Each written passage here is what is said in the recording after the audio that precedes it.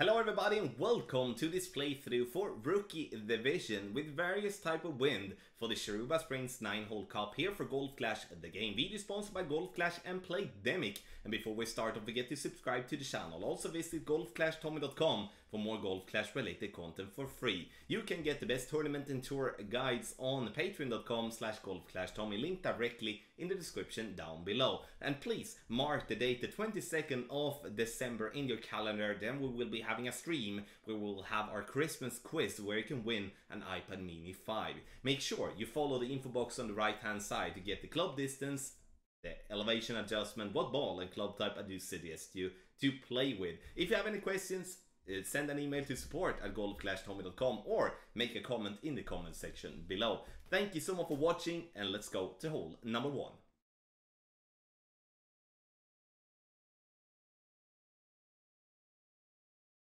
Let's kick it off with hole number 1. We start with 4.5 bar topspin, 1 bar side spin to the left. Ball guideline straight down the fairway in complete maximum distance. We're playing with a Quasar, which is a powered 1 ball. Adjust max plus 10, then you push up to max, and then it's time to take our shot. We're looking to get this ball as far down the fairway possible here.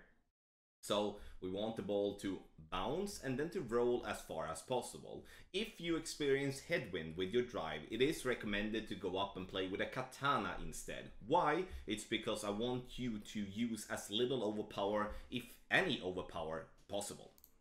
Second shot, we are looking to be in absolute minimum distance of our club. You can see here that I'm going towards absolute minimum distance, but then I have to move up because otherwise we would be having a problem as we do have tailwind. If we have a crosswind or a headwind, we could continue to stay in minimum distance line to play from there. Minimum distance minus 10%, and if you do have a long iron that do have below 4.0 ball guideline, you need to make sure that you aim short in line. And the reason for that is that otherwise will come in way too hot and you will most likely bounce at the pin and go out. So with the Goliath level 6 here, I'm leaving the ball guideline approximately 1 green square short of pin, and the Goliath has a 3.5 or 3.6 in ball guideline if I'm not mistaken. So this is hole number 1, very good chance for making an eagle.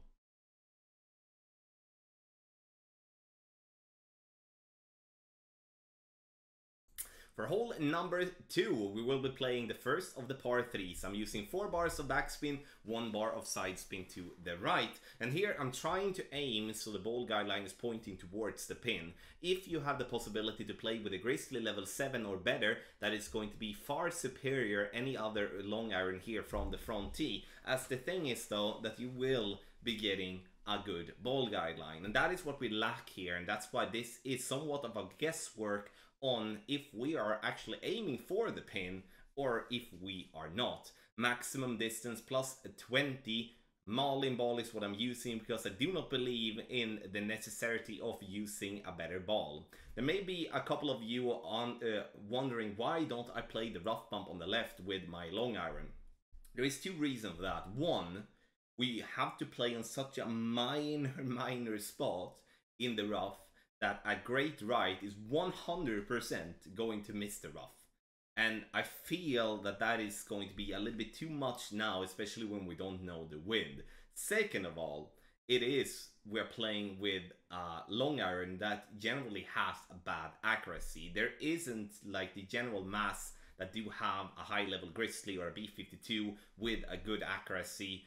And that is also then a problem, as aiming for a very tiny spot, a great right will be, will be danger and you will go out of bounds.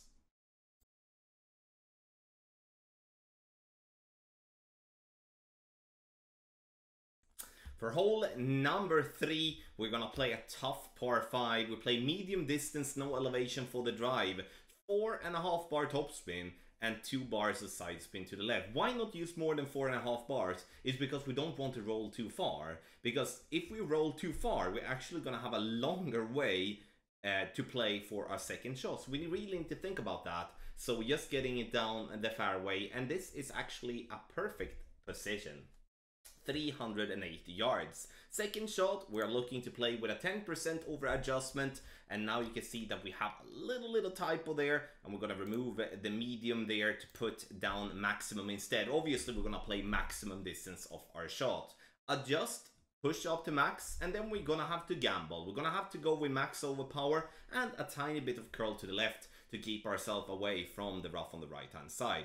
I'm using as much topspin possible combined with the 2 bars of side spin, and now my goal is to get as far up as possible to try to get myself an eagle. This is going to be a tough one because obviously with max overpower, with clubs with bad accuracy, we could be having a really tough time hitting perfect, and that could not reward us, but that could risk us getting into the rough directly, and then the eagle is going to be very difficult to get. So third shot is what we're gonna look at, and that is going to be an uphill shot.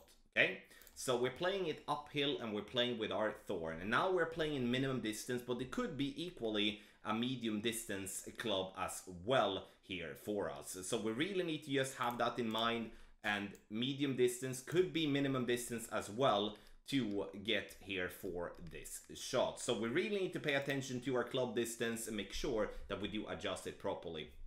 The thing that we need to once again have in mind is that we're playing uphill, and the ball will therefore be less affected by the wind. Unfortunately, I do hit great here, otherwise with a perfect we would see this ball coming nicely to the pin here for a lovely eagle. But that is a big reason why this hole becomes so difficult, because you have 3 shots you need to do well, not just 2 as we normally have to do to get an eagle on a par 5. So be very careful, be very focused, and getting an eagle here will definitely be an advantage towards many of your opponents.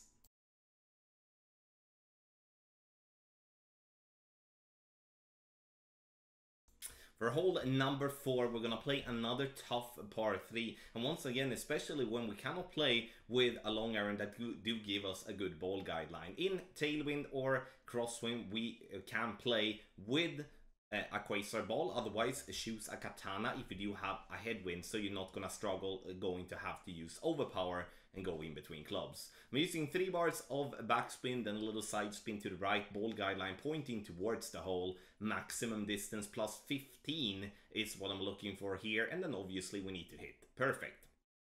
So the ball is bouncing nicely on the fairway, getting a very high bounce, and every time you do have a high bounce, the ball will be affected a little bit more by the wind than normal, getting it very close. But once again, as we do not have a good ball guideline, meaning we don't have 4.0 or better, it's going to be very difficult to maintain a consistency in getting this one to drop, and that's why it's always harder to play with a long iron than it is to play with, for an example, a sniper.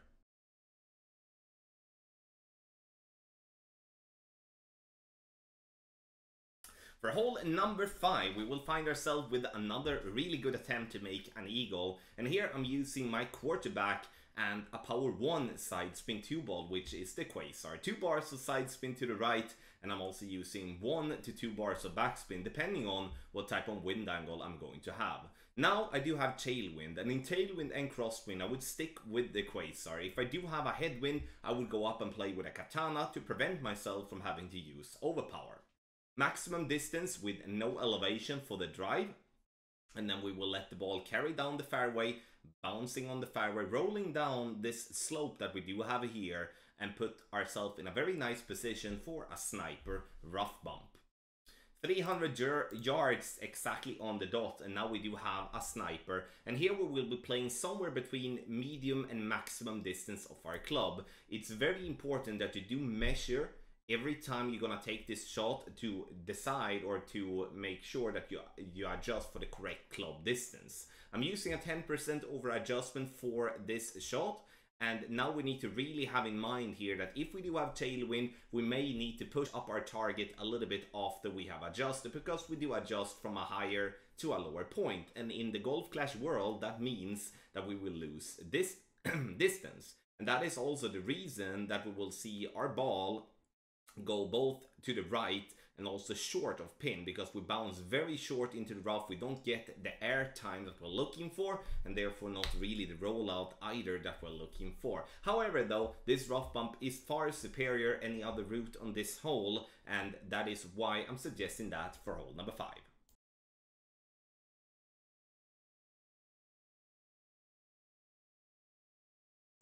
For hole number 6, we will be playing a drive that is not as easy as it looks, and it's because we are going to try to use a club that gives us power, but also some type of accuracy. The quarterback would be good, and I would say it would be better if we could play with the quarterback in level 8. And that is why I'm going towards the big topper here in the end, to get myself some top spin, but also with some curl. Because the thing that I'm looking for here is to bounce on the fairway over to the fairway that you can see on the top right now on the game screen. You can see our opponent's logo there, and that is one way to lay up. But the problem with that is that you're going to have a really difficult time to get the ball to green if you choose that route. Side spin 3 ball is going to be really helpful, and we're looking to bounce once again on the fairway over to the other fairway and to gain as much distance possible there to help us for the second shot. Now, we are not done. So the thing that happens here now is that we're having the big dog towards the pin area, and here we could obviously play with the sniper, especially if we manage to do the drive correct. We can then bounce with the sniper over the rough. But at the same time though, we need to make sure that if we do clip the rough with our drive, like with the second bounce with the ball, it's most definitely going to be a big problem for us with the power. And therefore I want to take the safe way here to just use the club that gives me the most power to make sure that I'm always going to get the eagle. Because that is what I'm in the end looking for here. Bouncing there, you can see there is a little glitch roll there, but lucky enough we stay on the fairway, so have in mind that that is there as well. We're playing that shot uphill, minus 20%, and the ball will not be affected as much by the wind. Please have that in mind, because it's otherwise very easy to over adjust that shot massively.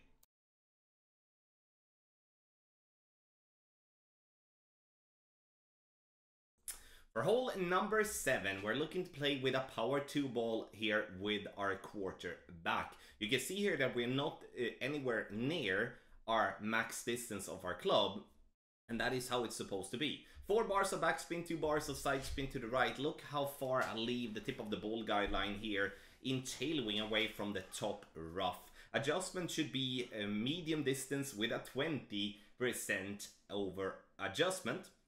Then we're going to take our shot, and we're looking to just position ourselves nicely with our drive. You can see here we roll in a perfect distance. We don't want to go further, we don't want to go shorter. 243 yards is a really good yardage. From there, we will be playing with our sniper. You can see that I'm playing with sniper level 6, which is a very short which is a very short wood club in terms of power. So here we really need to pay attention to what club we're having based on what club distance we are going to choose.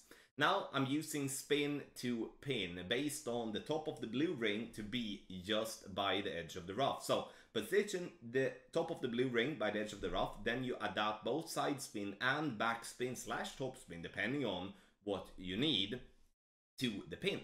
Medium distance with a 30% over adjustment. You can see how lovely this ball comes in here, and have in mind that this shot is played massively downhill, but the value in playing this route that I'm doing here is due to the fact that we play a linear way, and therefore an easier way to replicate the shot, and therefore much better outcome in the long run on hole number 7.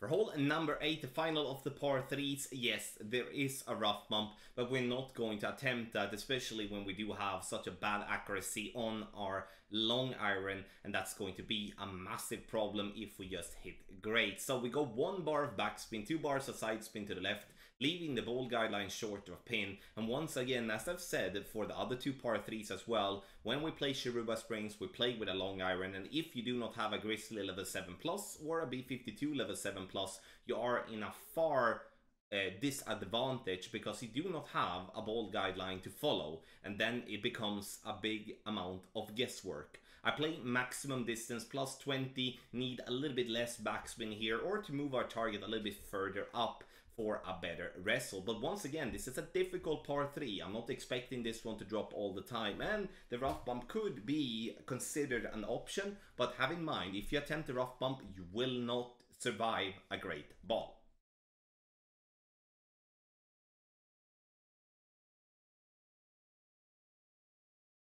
For hole number 9, we will play a very interesting way here. First and foremost, we use the big topper as a driver. Both for the first and the second shot, we're looking to use a lot of topspin here, because we obviously want the ball to go as far as possible.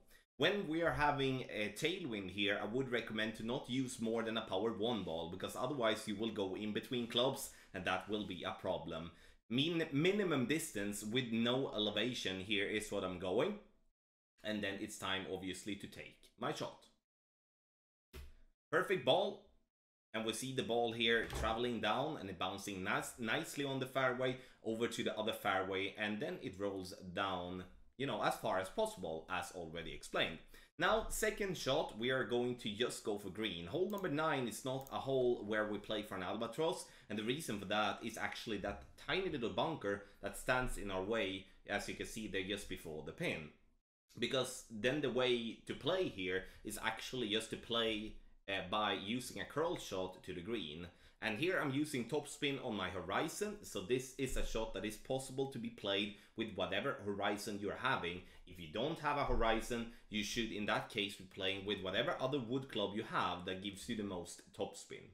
1 ball of curl outside the adjustment ring to the right, and have in mind, we're only playing to get this ball down to the green area, and we don't want to go too far. If we go too far, which we're close on doing, then we will roll down into the rough to 100%, and then that's going to be tough. And if I could shoot this way and find myself with a short eagle putt on this one all the time, I will take that every single time as well, because this is, you know, in whatever way we want to see it, a general eagle hole, not a hole for albatross. We will see more birdies, way more birdies in this hole than albatrosses. Thank you so much, everybody, for watching this playthrough for the Shiruba Springs 9-hole cup before the tournament has started. So this is not going to be the win that we're going to have. That's why I will be doing a new playthrough once the tournament starts. But this is made to provide you with the best quality content before the tournament starts, so you can start by taking notes and be prepared on, you know, how to play the holes and what elevation it is, what club, what ball, you know, all that type of information is super duper valuable before you enter the tournament. In the end though, be sponsored by Golf Clash and Playdemic, and get your tournament package on patreon.com/golfclashtommy. Thank you so much and good luck in the Shiruba Springs 9-hole cup.